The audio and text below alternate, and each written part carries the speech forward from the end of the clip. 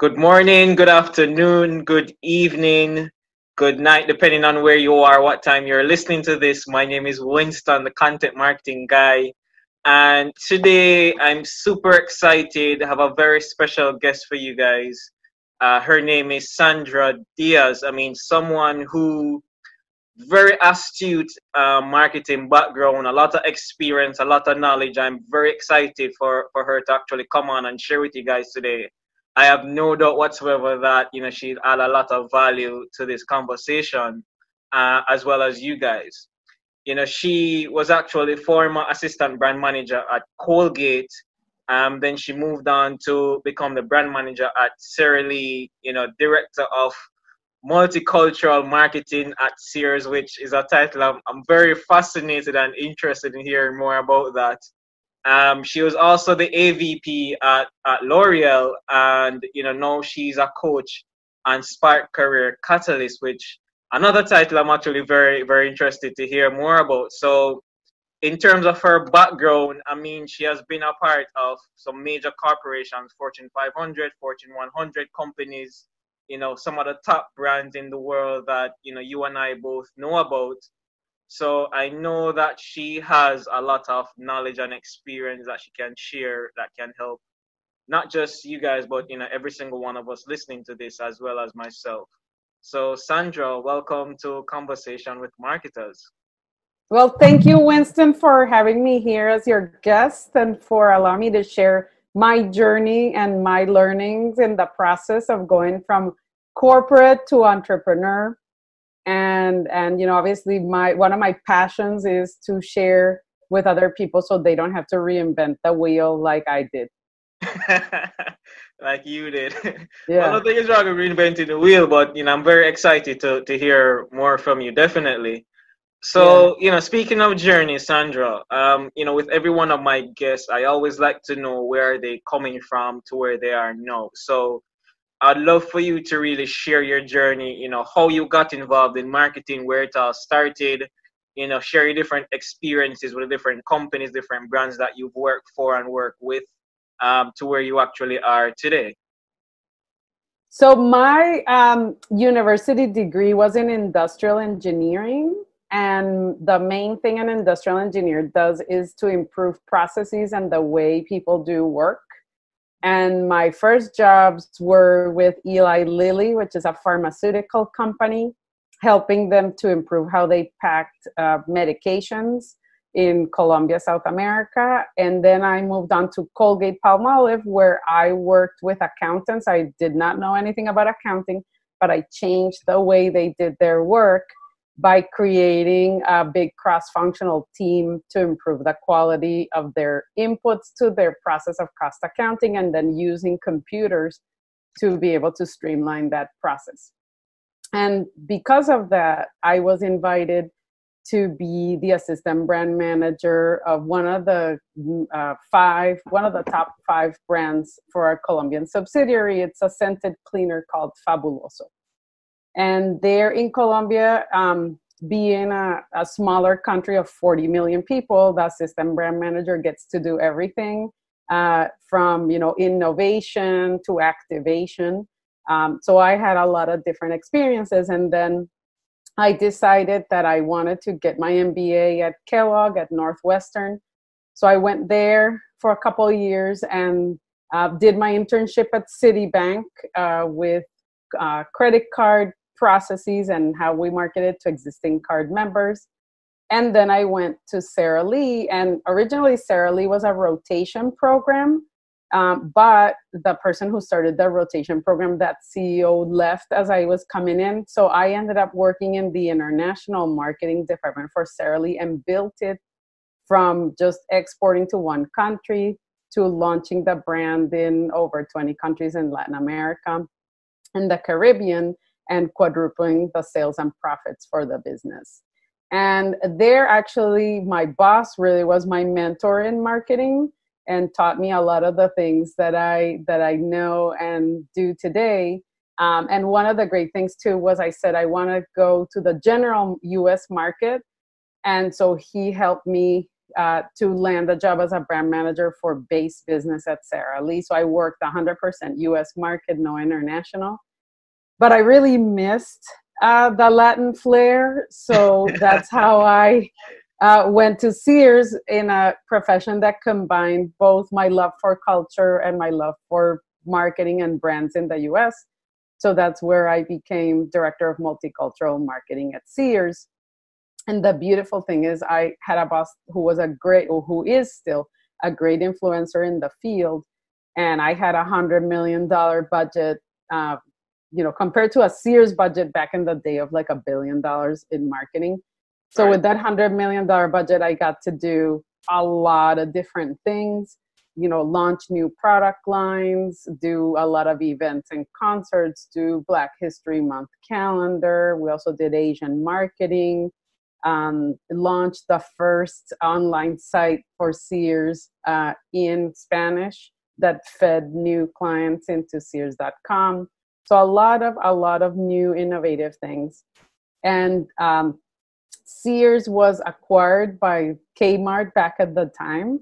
And so I left Sears and I worked for a season at a small agency that did activation. I wanted to be in the beauty industry. Every time in my career journey, I've always questioned, where am I? What is my ideal job and how do I get there? And so every time, like I said before, it was like, oh, I want to get US experience. So went and got that job. And then, I sort of missed Latin America and I want to combine it with US and went for multicultural and got that job. And then it was, I want to be in beauty.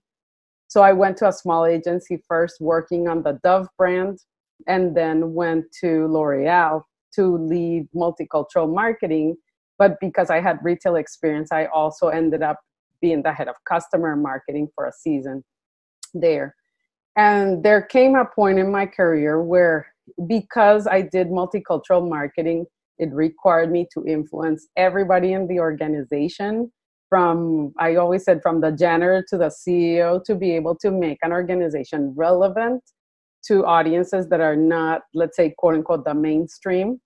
But it got to a point where I felt that it was a tiring process for me. And I wanted to sort of prove my case by going out there and launching a business that sold directly to those consumers that I was trying to convince the company to sell to.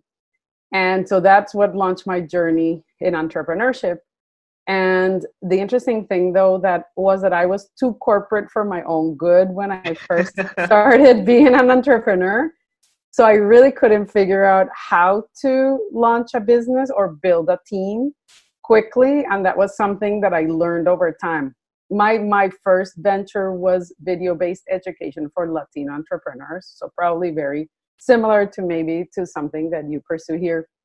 But that was back in the day of no Coursera or Udemy or anything like that.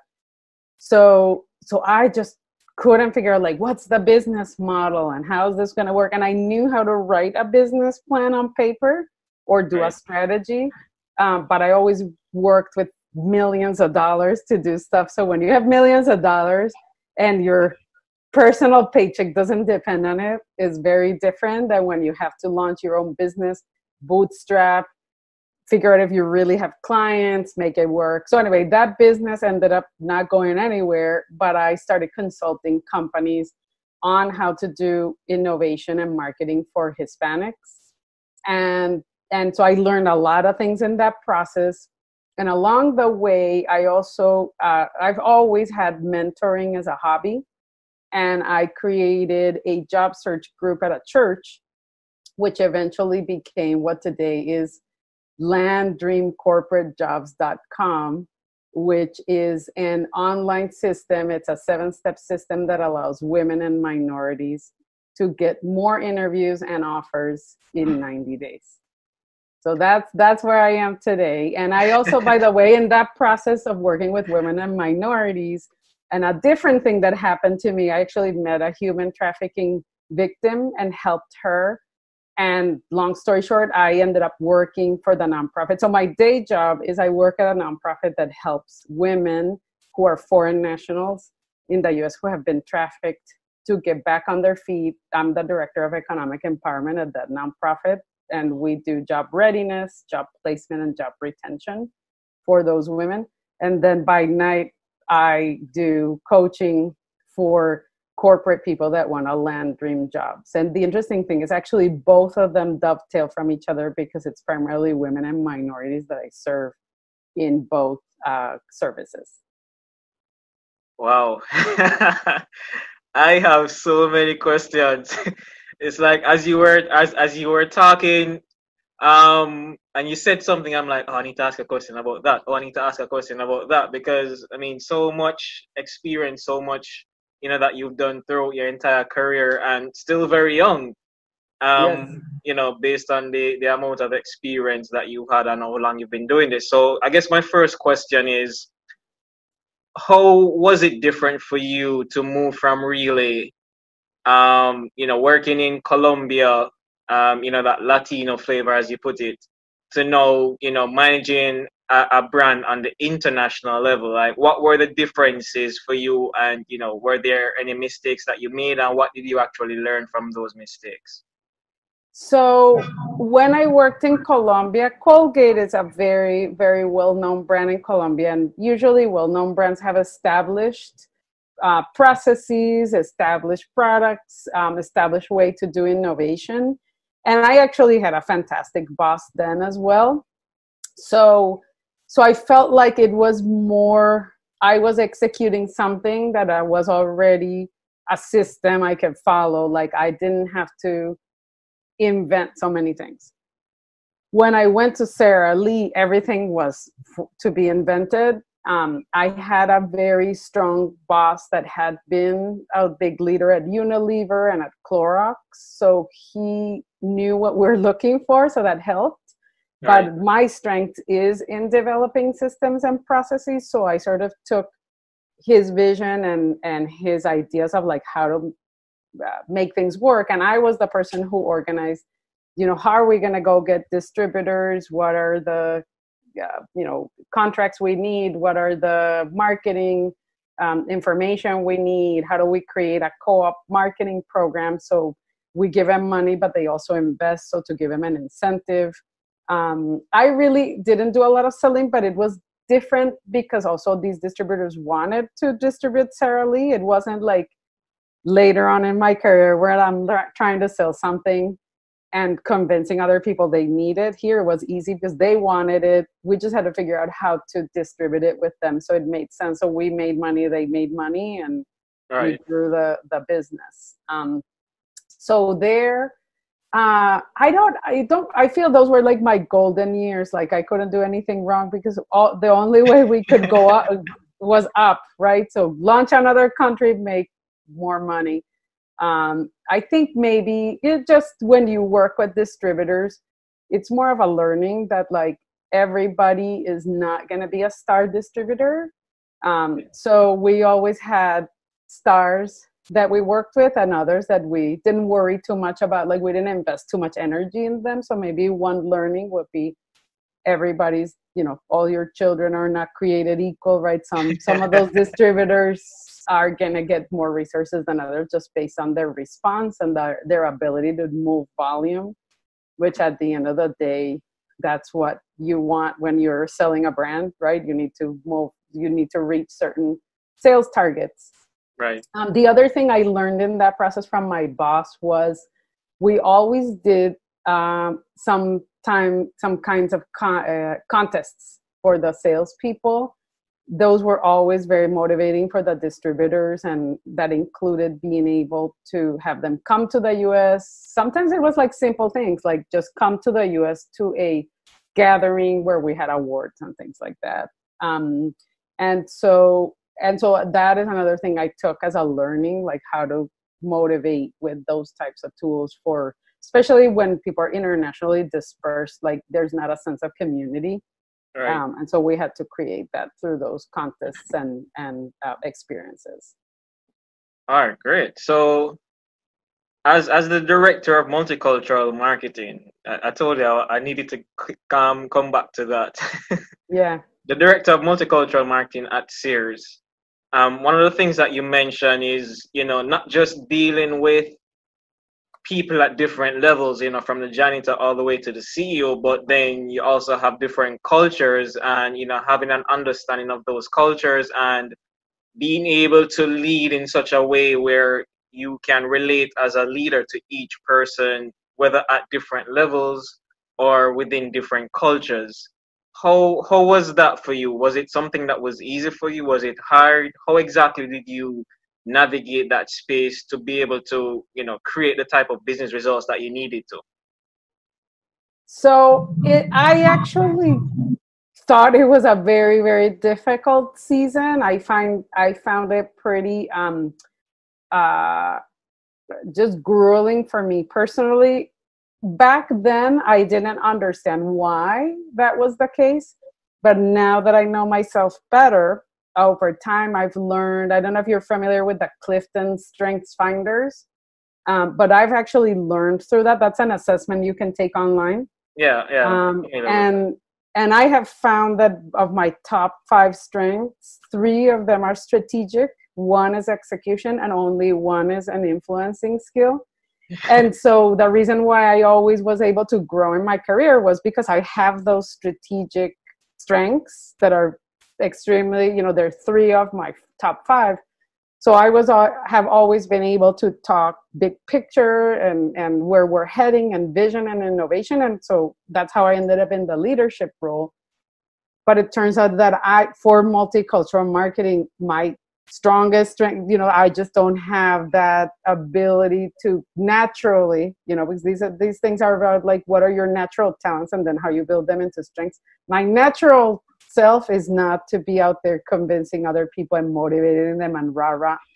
So it was just really hard because I'm more like of a data and process person than try to figure out how to connect with you and get you to see the vision I'm seeing. That's really hard for me. So the good news is, I think back then at Sears, what helped me was that well, first of all, my boss resigned at some point in the equation, and my boss actually had suggested that I got promoted to that director role, but the CMO interviewed me and she said she's not ready. But instead of the CMO just saying she's not ready and calling it a day, my boss left. So she actually assigned somebody of her trust. We also experienced like CMO change. There were a lot of things happening, right? So this was a new CMO. And she had brought in somebody that she trusted to work with her, like as a right-hand person to navigate all the other people. And so basically she assigned me to that person to work with me closely. And that's how I was able to do my job well, because I had somebody like a mentor or sponsor sort of helping me figure out how to navigate all the issues. So that helped a lot. But it was very taxing too, because I had to manage, I remember like at least 5 agencies. I had a team of 3 or 2 direct reports. Actually 3 direct reports. I had a magazine we produced. Like I had a lot of people to manage. And again, that wouldn't be my natural strength either. But it really helped me to have that mentor to be able to have perspective. And I think the mistakes I made there was I just didn't know anything about like, how do you sell your ideas internally? Like, what is a process? Because again, I think in terms of process. So I think the lesson learned for people is you have to know yourself to know what works for you, so you can then make it work for you, right? So if I had known that there was a process for internal selling versus sort of this mystical gift that people have to do it or not do it, once I learned that process, I'm like, oh, I can do that. Like I can systematically get into somebody else's head and what they need and try to make it happen. But I didn't know that then. So it was just more like me working very hard and thankfully have this mentor. But it was, I would say, a pretty painful process back then.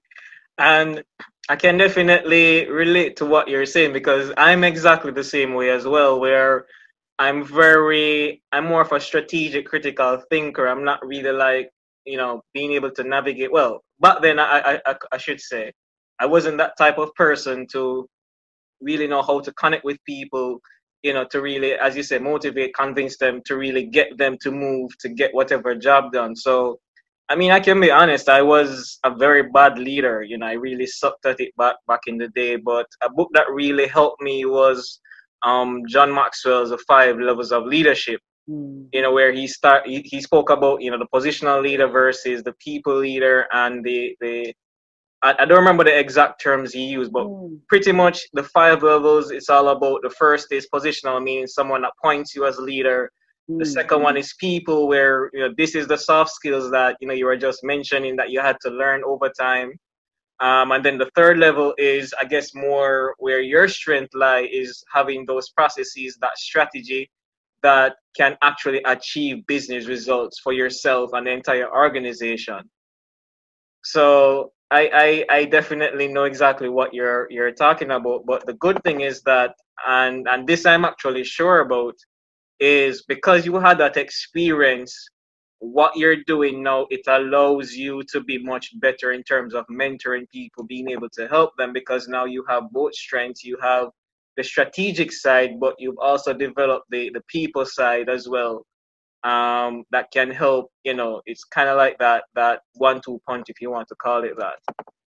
Yeah, and also because, again, my biggest aha came from knowing who I am and how I'm designed, and two, knowing that for my type of person, I have to go find, well, how does that get done, so I can just follow that. That's what works for me. So I think it's just, first of all, even realizing you needed it, and second, that just I have to work with who I am as a person, not trying to be somebody else. Right, and that's an advice that everyone listening should pretty much take. Being self-aware and knowing what works for you, to help you move forward. You started off saying that because you spent so many years in corporate, pretty much all the systems were in place. You already had, $1 billion budget. I guess you moved to $100 million budget, but still pretty significant. With a big company, with an enterprise level company, to know, being a small business owner, doing your own thing, having to bootstrap, having to hire, having to create all those processes and systems for yourself. Talk to us about that transition from corporate to being a small business owner. Same again. I guess it's like, I guess you have to be patient with yourself. Learning by doing, and then sort of not doing it well, and then eventually there's an emerging of like, oh, this is what I need. I realized, I think, in my entrepreneur journey, that same as you gain experience in any job, right? When you're corporate, you start in the junior level, and then you gain experience and you start like, increasing in responsibility. It was the same for me as an entrepreneur. I actually had to gain years of experience operating as an entrepreneur to do it well. I have to say, I'm amazed at those people who are like 20 and they just sort of kind of figure it out easily, and create like a runaway sensation. But reality is, I think only like about 10% of businesses actually make it, right? So it's not an easy thing to do. So I was saying how I was too corporate for my own good with my first venture. And it was, what I struggled with was trying to figure out, like, what is the business model? Because I wanted to give the education free, but then I wanted to like sell something in return for that. Like, same as like, now I've learned a lot about like lead generation and like how you can do the freemium model and all that stuff. But back then it was pretty early in time. And even it wasn't as easy to do video based education. So that was my vision, to make it more democratic and be able to offer freemium. But I was just like, how am I going to make money? And I couldn't. And I wrote a business plan. So I did all the right things that I knew to do, but I just didn't know how to do what's called a lean startup. So what I learned in all those years of wandering in the desert was, I eventually did buy a coaching from from a really, really good person. And she, back in the day, she didn't charge a lot of money, and her name's escaping me right now. But if any of your listeners ever wants to know the info, you can just email me and I'll tell you.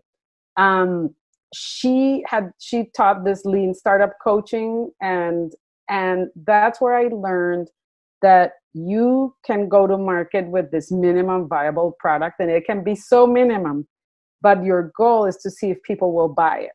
And then if people buy that minimum, you build on that. So landdreamcorporatejobs.com started, my minimum viable product was, I did a webinar. So I did come up with my 7 steps to land your dream job. But all I had to do was, I just did a webinar, and I had watched enough webinars from like online courses and stuff to know how to create it, so to sell something at the end. Right. But basically the goal of that webinar was to see if anybody would buy my product. And I priced it as I said, this is a beta test and it's $200. But still, for an individual looking for a job, $200 is a good investment. So that's the way where I tested. And I invited just friends and family, and I got 6 clients from that. And then the basis of that webinar helped me create what I have today, meaning because I recorded all the boot camp that I sold to people. And I developed templates for them, right? Because I had to deliver something in exchange for the $200. And the best thing though was that, one, I proved that people would buy a product from me, or that type of product. And 2, that I actually got success stories. So everybody I worked with that followed the system, even one person that wandered in the desert for a while, everybody got a job. And not only a job, but they got the exact job that they wanted. And I had people with career hiatuses of like 10 years. And for example, that mom had been out for 10 years and she was able to land another director job in her profession she had before she left her career. So with those 2 things, I had confidence. One thing I have done though in the entrepreneur journey is I have invested in systems with people who sort of know. For example, eventually I invested in a system to figure out how to sell online courses, because there is, again, people have gone before you and know how this works. So once I invested in that, I was able to refine my target market, refine my offering, and charge like 6 times what I was originally charging in the beta test. So now my average client is buying a coaching that costs about $1,300. And the other thing is, I did interview eventually some of my clients that bought the product and the ones that didn't buy the product, and tried to figure out what was the barrier. And I found, for example, one barrier was people wanted to make monthly payments. So I figured out how to do all of that on the way. But I never had to invest a boatload of money until I proved like step by step how things work. And now I feel like I have a business model that works, where I'm making good money. Now my next challenge is, I was having a hard time figuring out how to acquire the customers, because Facebook ads and all that stuff is good, but you have to have proven your model, like your target and everything is working to get the payout. So for me, it's taken like about a year to figure out who's truly my target market and who will gravitate toward my product and download my ebook. And now I'm more ready to pursue those avenues to be able to grow the business bigger. Awesome. And you said 2 things that I want to emphasize. The first of which is that you didn't create the product first and say, all right, let me go out there and start a business and, just do like a hard launch, which is something a lot of business owners do, a lot of people do. They have this product, they have this idea, and their assumption is because it's a good idea to them, or even if it's a good idea to them and probably a few friends and family, they automatically believe that, all right, everyone is going to love what I offer because I love it, or because these 3 people that I know said it's a good idea. And that's what, often causes them to fail in business, because there's no product market fit in terms of people who will actually pay, as you said, because yeah, it might be a good idea, but who will actually, take out money and pay you for this particular product or service. And another thing that you mentioned, which is something that I talk about also, where you have two different customers. You have your assumed customer and your actual customer. And your assumed customer is who you believe or who you think will actually buy your product. But oftentimes, the person who you think will buy your product is actually not the person who buys your product. It's usually the person who you are not even thinking about in the first place. And that aha moment for you that actually came. Absolutely, yes. And also I struggled for a while trying to pinpoint my target market, because I was afraid to go too niche. And then the other thing I also was worried about was, who's gonna pay for job search coaching when you don't have a job, right? So eventually it has, and also I had to leverage my experience as well, because in some types of businesses you have to have credibility in the space. A lot of the businesses I've done are based on thought leadership, again, because that's sort of my strength. But though in those businesses you have to have credibility for people to buy from you. So by focusing on women and minorities wanting to land corporate jobs, basically I can say, okay, I did it, this is how I did it, and then people, that gives them the confidence to buy and pay those kinds of prices. But again, I really admire those people that, like, from scratch, out of nowhere, they just have this vision, and obviously they hit. I think the key is you hit on a pain point that somebody has, or an aspiration that's very big, and then Right. you're delivering it in a way where the result is clear for the other person, and it's a result they want. Because many times we're trying to sell people features, Right. but we don't sell them the outcome. And that happens to people when they are trying to get a new job. Everybody talks about, oh, I have all these skills, or I've done these things. But in the end, what people want is, can you do certain results? And people, generally speaking, it's very hard for us to communicate, this is the result you're going to get if you invest your money here.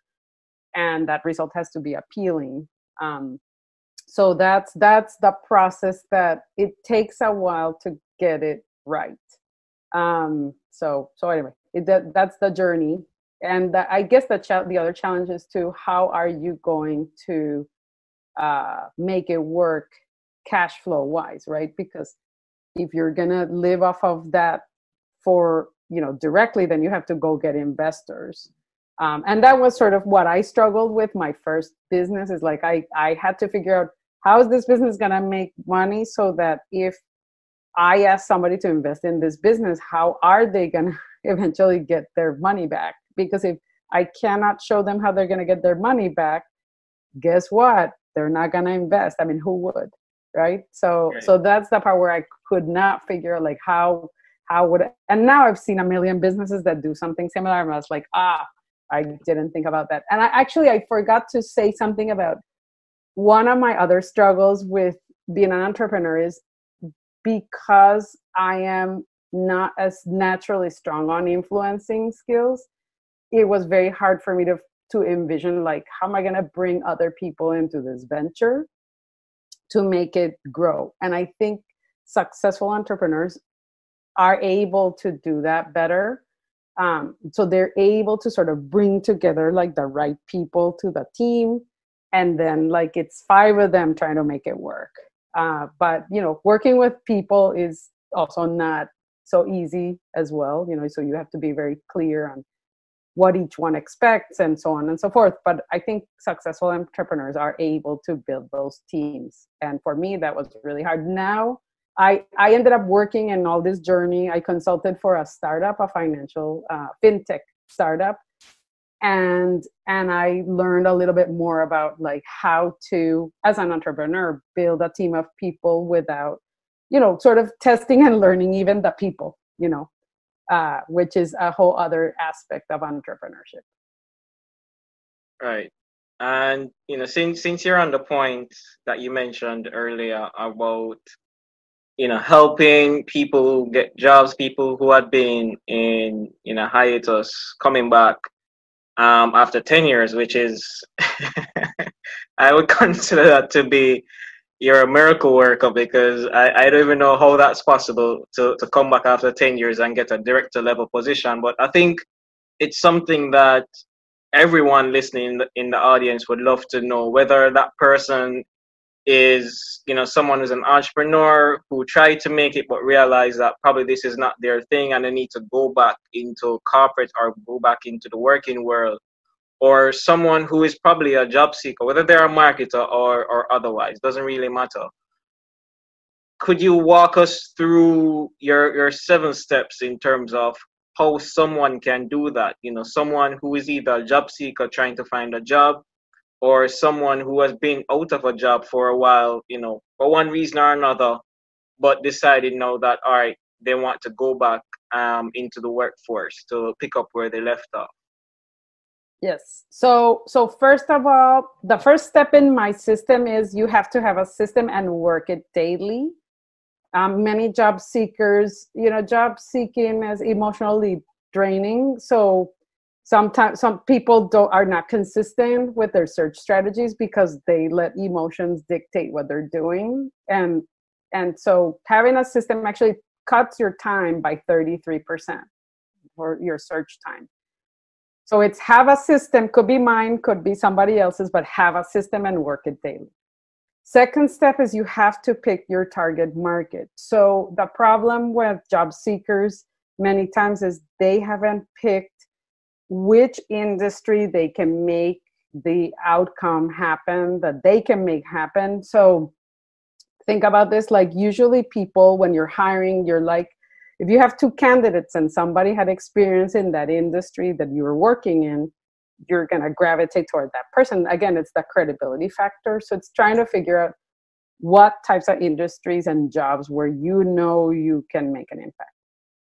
The third thing is you have to communicate what you can deliver as a result, not as a skill, right? So it's different to say, I have 10 years of marketing experience, great, versus, I can save you time and money and avoid costly mistakes when launching products for Hispanics, right? So people want to avoid mistakes, so they're going to hire me for that. But if I just say I have Hispanic marketing experience, okay, great. But again, you're not selling, people buy results, right? So you have to, in step 3 in my system, it's like, how do you communicate that in a very succinct and pointed way in your LinkedIn, when you pitch people, when you meet people, right? When you even talk to your friends, you'd be amazed. Like some of our friends, we don't know what they do, but it's like nobody tells you their success story, or it's always, oh, life is terrible, I'm looking for a job, but nobody wants me. But as a friend, like I can't help somebody if I don't know what they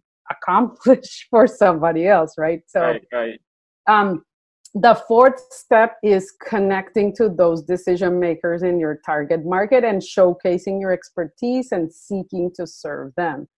That was one thing I learned actually as an entrepreneur when I was doing consulting, that all of a sudden I realized that I only had 2 people in my entire network who could actually hire me to do Hispanic marketing and innovation. So I had to fix that. I had to go find who are my decision makers, get them in my network, and then add value to them. Another mistake job seekers make, which is it's all about me, I don't have a job, poor me, versus like, hey, what do you need? What are you looking for? Let me give you information, because I'm out there. When you're searching for a job, you're in a privileged position of being able to look at the landscape in a bigger way. So you can add value to people. And in the measure that you add value, people are going to see you as an expert, number 1. And 2, normally there's like a reciprocation of if you've done something for somebody, somebody's going to be, okay, let me give you at least some advice to get to this company. Many times they'll take your resume in. And then the 5th step is the online black hole of applications. You can always apply online. But the best and ideal thing to do is see how you can directly engage a hiring manager, again, with an outcome and inviting them to a dialogue. Some companies are frown upon you directly reaching the hiring manager. It really depends. Part of that process of direct connections, maybe you start with peers to get the lay of the land. And if it's okay to send an email to the hiring manager, you do that. Other ways, and my person who got a job after a 10-year career hiatus was because we both went to a prestigious business school. She did have contacts, they were dormant, but she happened to reach out to somebody she had seen a year ago at an alumni reunion and said, "Oh, hi, I saw you're connected to this other person. I just want to know what their email address is, if I have it correctly. I'm not asking you to refer me or anything. I just want to know because I want to send them a letter with this thing." And the person actually knew her well enough to be like, "Hey, not a problem. Let me just take your resume." And that's how she got the job. Obviously, she's a qualified person. She had done research on the company. She had a compelling outcome-focused letter that said, "This is what I can do for the company." So for the classmate trying to get her in, she didn't make the person work too hard to help her, right? So he could say, "She can do this for you." It was an easy sell. The sixth thing is, when you go to an interview, very critical step that nobody does, you have to talk as much as ask questions to figure out what people's pain points are, and then show them how you're going to help them solve those pain points. People usually don't go to interviews thinking it's like a sales call. They just think about like, "Tell me about yourself," and they just blab, blab, blab. Next question, blab, blab, blab. They never ask the interviewer questions that invite dialogue. So you, by the way, you leave the interview thinking you did fantastic, and you never asked anything, and then they never call you, and you don't even know why. But it's like you never asked a bunch of questions that would help you know if you're the right fit for the job or not. And I think even though interviewing is such a painful process because you feel rejected, the bottom line is people are not buying you as, let's say, your service. They're not hiring you many times just simply because they have some things in mind that they need. And even though you're a great person, it's just you don't perfectly meet those needs. And I like to say it's not personal. And I know people are like, "Oh, but it's me. It is personal. They rejected me." But it's more like it's simply you don't have the 1, 2, 3s that they needed.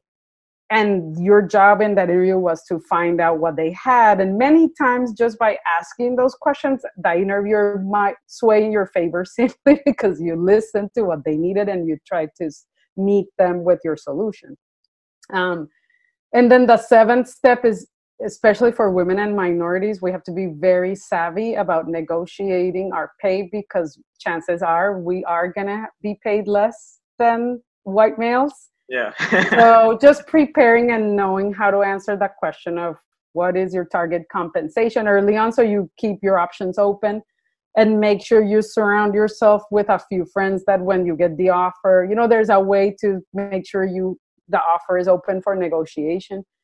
But then surround yourself by some friends that are gonna, you're gonna write out what you want and sound friendly, but also like, how do you negotiate to make sure you get the best compensation possible? And all of these things are in a free ebook that can be found at landdreamcorporatejobs.com. People can download it. And then I always give people a free 30-minute consultation once they've worked through the ebook, tried some things, and have some questions to see how they can tailor it for themselves. All right. Awesome. Wow. I love that. I particularly loved step 6 because as a marketer who wants to reach a particular audience or customer, that's how or even when I used to do sales, that's how I used to approach it. I've never gone into a sales meeting for the first time with a potential client thinking that I'm going to try and sell them. It's always, let me learn as much as possible about their challenges, their pain points, what is that they hope to accomplish. And then how can we position the solution to show them, this is how the solution can help them. but now framing it in the context of an interview, which is so weird because I've never thought about that before. But just the mere fact that you're saying it now, it blew my mind just thinking about it. Like, yeah, that could actually work. That could actually be effective. Yeah, So because at that the end of the day, you're selling us so yourself as the solution to a problem they have. And if you don't know what the problem is that they had, then how are you going to ever speak relevantly to what they want? Because we all have done. Imagine I go to an interview. I've told you a million things I've done, right, in my career. So if I don't focus on what is the reason why they brought me in here, then and I go all over the place, they're gonna be like, I don't know what she does. Maybe she's not the right person. Yeah, and not to worry, guys. I know a lot of you will be very anxious to get that piece of content, that information, but don't worry. I'll put a link in the actual blog post when I actually publish this. So don't worry about it, guys. I'll put a link for you to actually be able to go to that page and download the content. I'm going, let me just bring you back to your corporate where you started. You have experience in the B2B environment, B2C environment.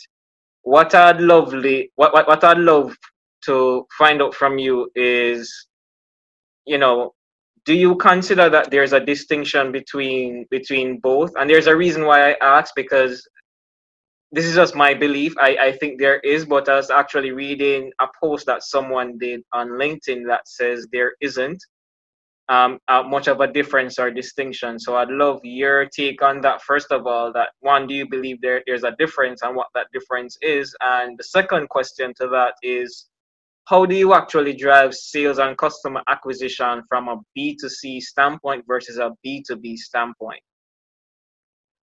Okay, so what I would agree is that both B2B and B2C entail, you have to identify the target market, you have to identify what's the outcome that they're looking to achieve, and somehow you have to get the information about you as the solution to their problems.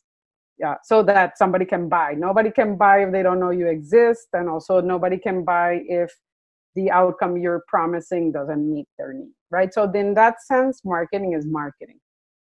But with B2B, first of all, you're selling to a person that is inside a company, right? So the buying process is different because they not only are answering for themselves, but they have to answer to a boss in many cases.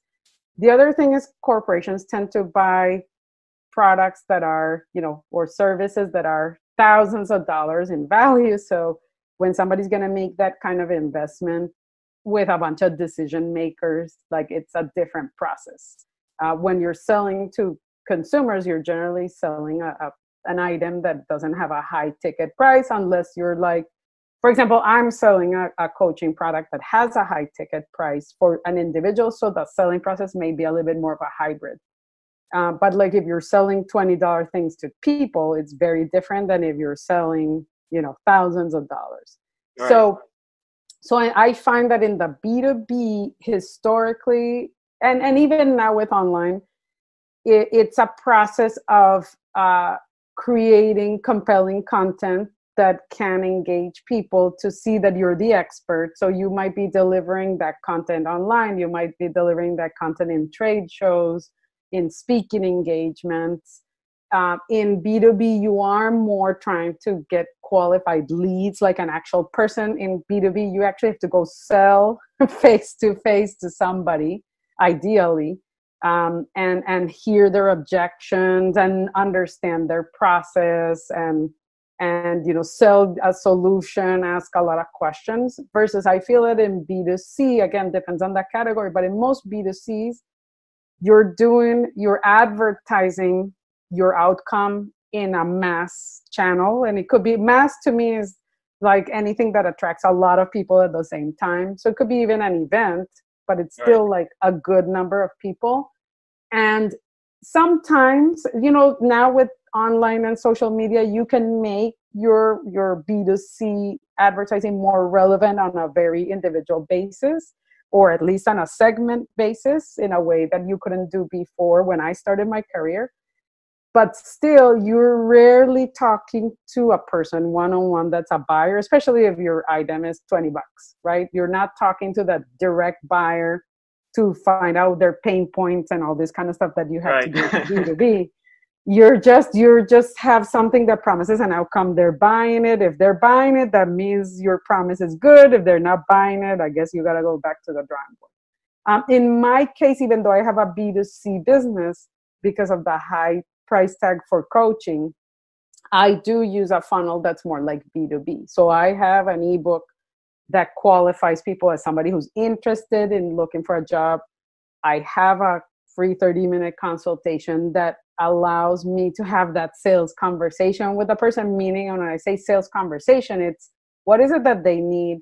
Why is it they're not getting the results they want in their job search? Do I have something to offer them or not? You know, and that's one thing I learned about selling, that, you know, I have a solution in it. This is what it is. And if people don't feel it's what they need, or they're not ready to invest that amount of money, it's okay. It's not, I haven't failed, they haven't failed. It's what people will invest if they see the possibility. That is, and in my case, I can cut down their search time significantly. I can get people who've been in a long career hiatus a job because I've done it before, right? I know that if people work my system in 90 days, usually they're landing the job. And if not landing, they've got more interviews than they ever got before, right? So, but again, those are things I can promise people, but they have to decide if they want to invest the money to get that result or not. So I feel that in that sense, you know, in the end, as a marketer, you always have to have a promise. The promise has to be relevant, and you have to communicate it somehow. But the channels, I would say, and the methods are different. Right. Awesome. All right. So one of the biggest challenges that marketers face, you know, that I've realized is, and it's funny because as I'm saying it, I'm thinking and I'm remembering that it seems to be the challenge for, you know, really almost, if not every marketer, how to get that buy-in from management for certain marketing campaigns. Because even now that you mentioned the whole, you know, identifying pain points and all of that, and you connected it to a person who is a job seeker, you know, in that interview process, probably you can tell me how you can use that same system or something similar to sell ideas. Marketers can sell their ideas and show the value to management, why they believe this particular marketing campaign or this particular marketing initiative is a good investment for the company. How can someone as a marketer do that? And this is exactly what I didn't know when I worked at Sears and didn't know when I worked at L'Oreal, that I wish I had known. You know, it took me all these entrepreneur years to figure it out. And also, like, you know, again, when your livelihood depends on the sale, the stakes are a lot different, right? Than when you're in, and especially when I worked in marketing, other people sell the product I didn't sell, right? So what I've learned is you have to treat your internal selling like any selling, right? So again, the principle of, like, you have to understand who is your target market? Who are those key decision makers? Sometimes people see that the decision makers only like this one boss, but turns out that that boss is influenced by other people. So you can get champions from a lot of different places. Just, you have to outline, like, who are those champions? And then you have to understand what is it that motivates them. And me being me, I tend to look at pain points very much about the business, but reality is sometimes people are motivated by ego, by being the first person to see the light and do this idea. You know, like, people have different reasons, right? So it's not just about pain points, but also aspirations. So it's like you have to write down your people you want to influence, try to understand them, observe them. One thing I never did in meetings was like, I didn't, and I still, it's hard for me to do because again, not my natural strength, but I didn't sit in meetings and observe people and try to figure out like what makes them tick, what is their soapbox, right? So I could never speak to people because I'm not even observing them. um, and then it's a process of getting clearer, like what is it that they want to need, and then eventually you have to ask them for a meeting to talk about what you want to talk about. But again, it's like that sales meeting we talked about and like the interview. Don't just come and say blah blah blah my idea. It's more like, okay, let's confirm what are your challenges, or you know, like what are some things that excite you. Let's say if the person's motivated by like being the first champion, and then sort of saying, what do you think about this idea, and presenting either a solution or that aspiration, and seeing if you can get the person to quote unquote buy being your champion. And then once you have several champions, it's easier to like do the meeting with the ultimate decision maker, and then everybody's, yeah, we think this is a great idea. It's not just you speaking. Again, for women and minorities, we have to work a system with steps and stuff because we don't have natural sponsors generally compared to white males.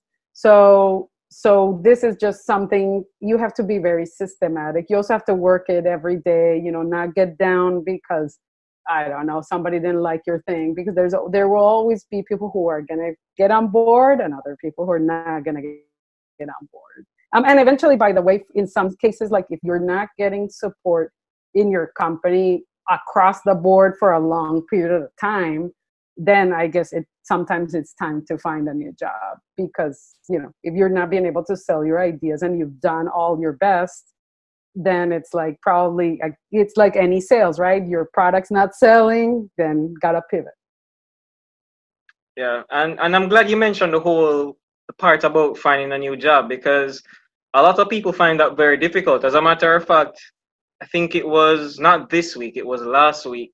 I was having a conversation with a young lady, you know, someone who saw my content on LinkedIn, reached out to me and said, hey, you know, I'd love to get your input on, you know, content marketing and how we can apply it to the company.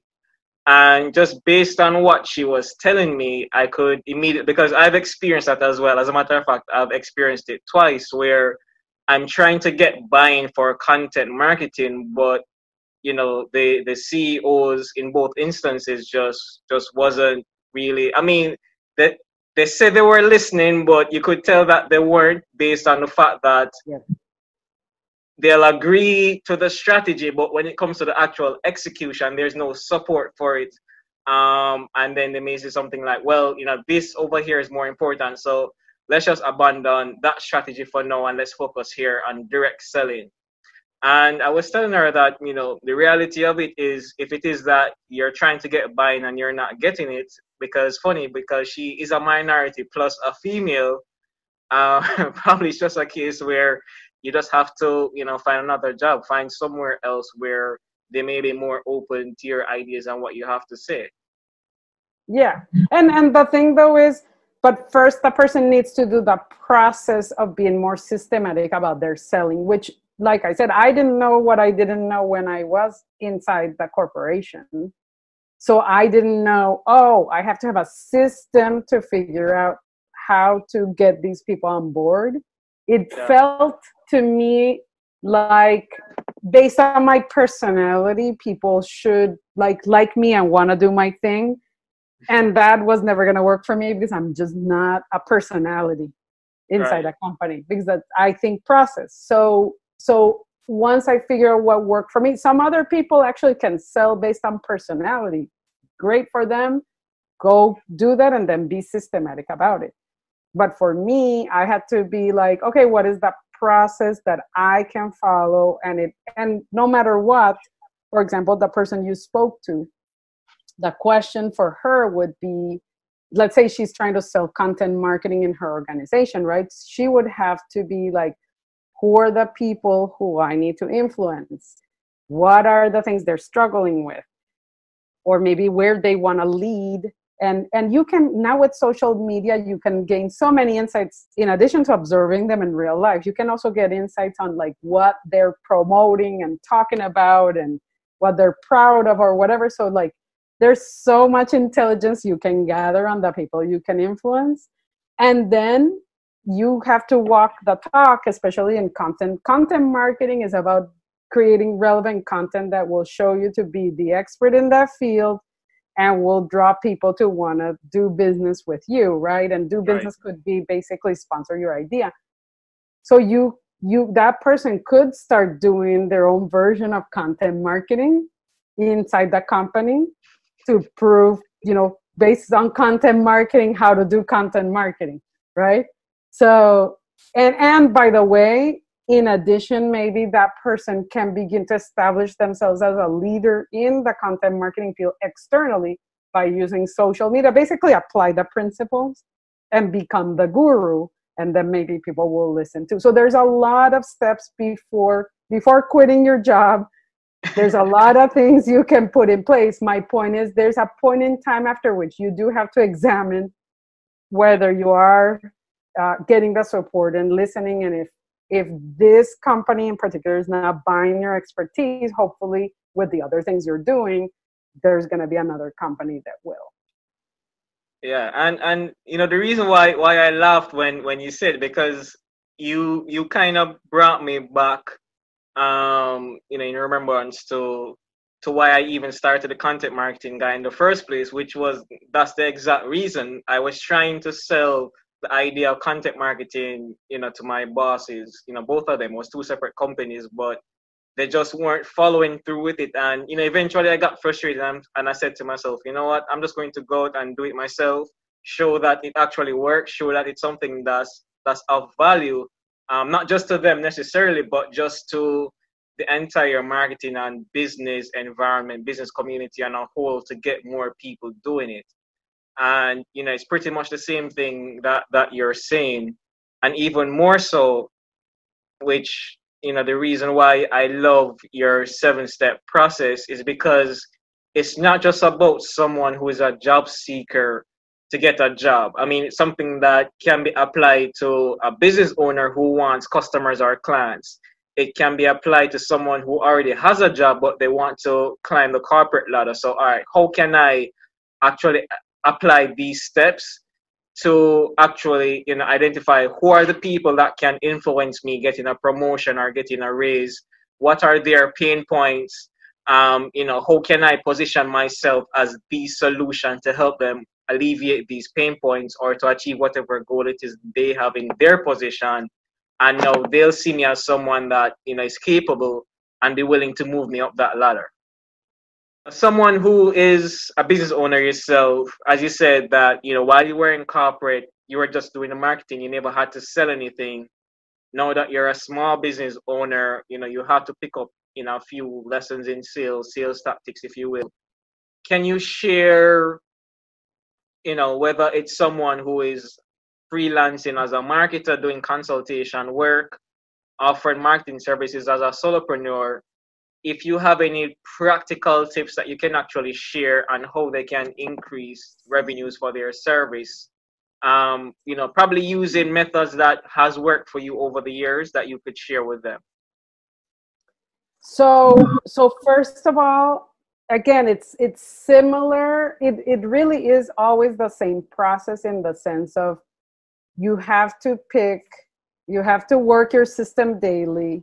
You have to pick the target market that's going to buy your services, and that hopefully you learn from what you've done before is probably the easiest thing, right? So if you've done, let's say in my case, I had managed a liquid cleaner brand, then there came another project that was for a liquid cleaner brand to do Hispanic innovation. So it's easier to sell somebody on the same industry you've already worked in because they want to look at to reduce their risk, right? So it's like, what target markets can you pick where you can say, I'm the solution for this type of vertical?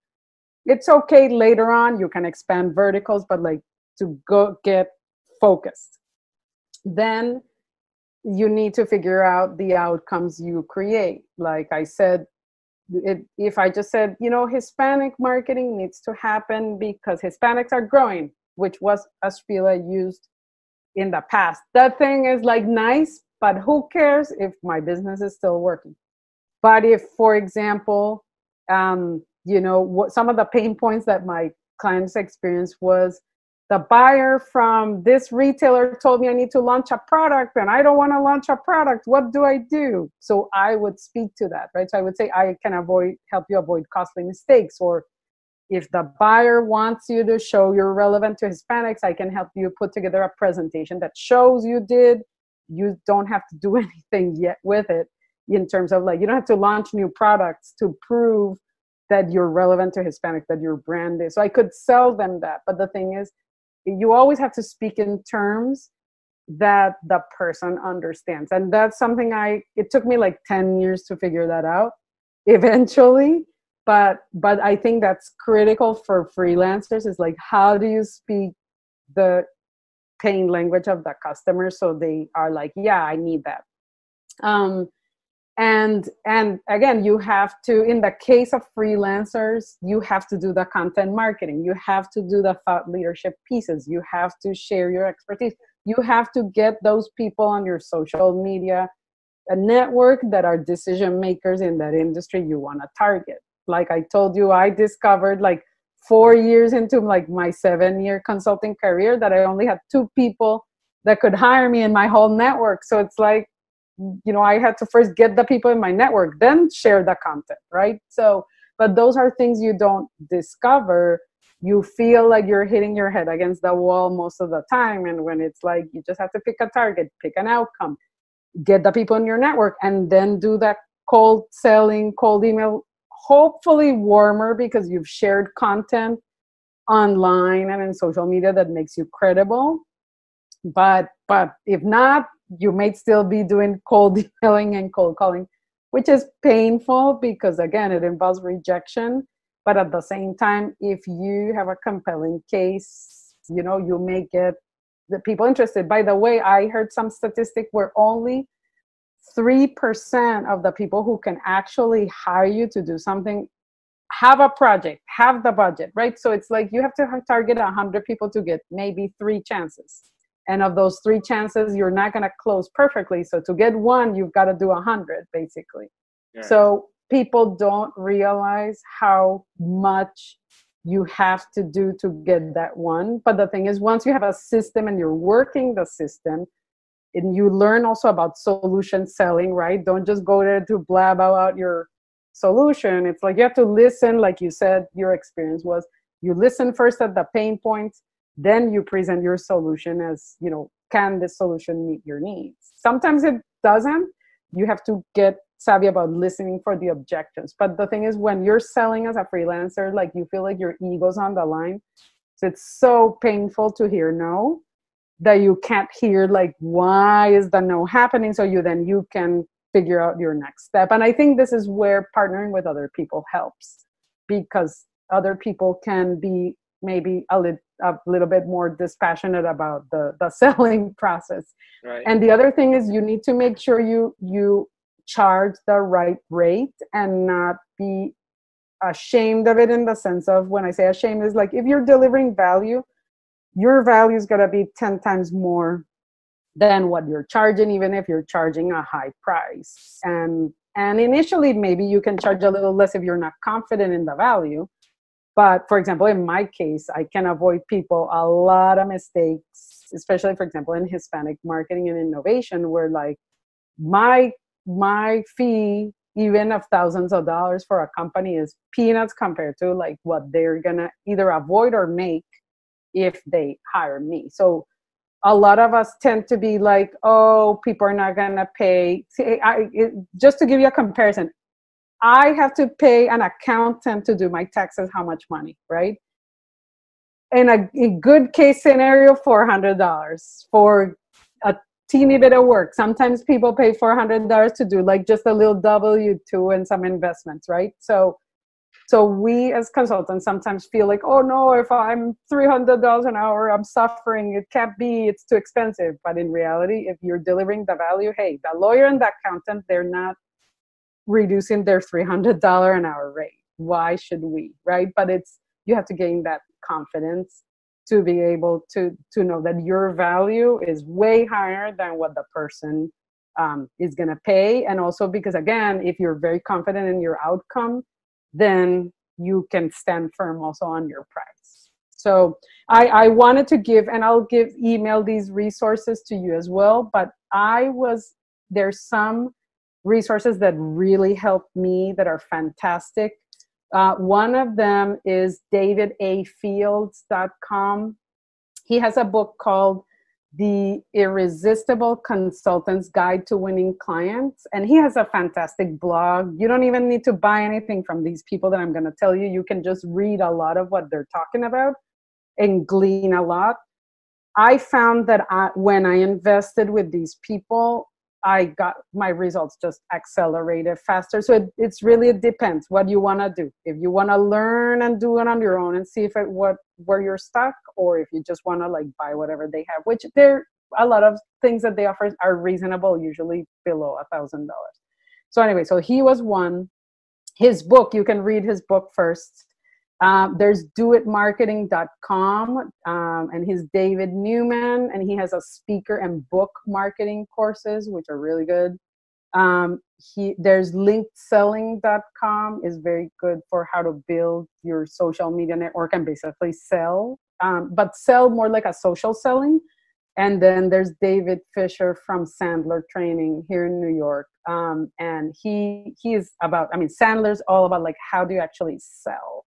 So these, for me, again, my personality, I'm an avid learner and reader. So for me, I needed all these structures so I can put together my system in place. And I found them very valuable because, again, these people have been around for a while. They know how to do these specific things.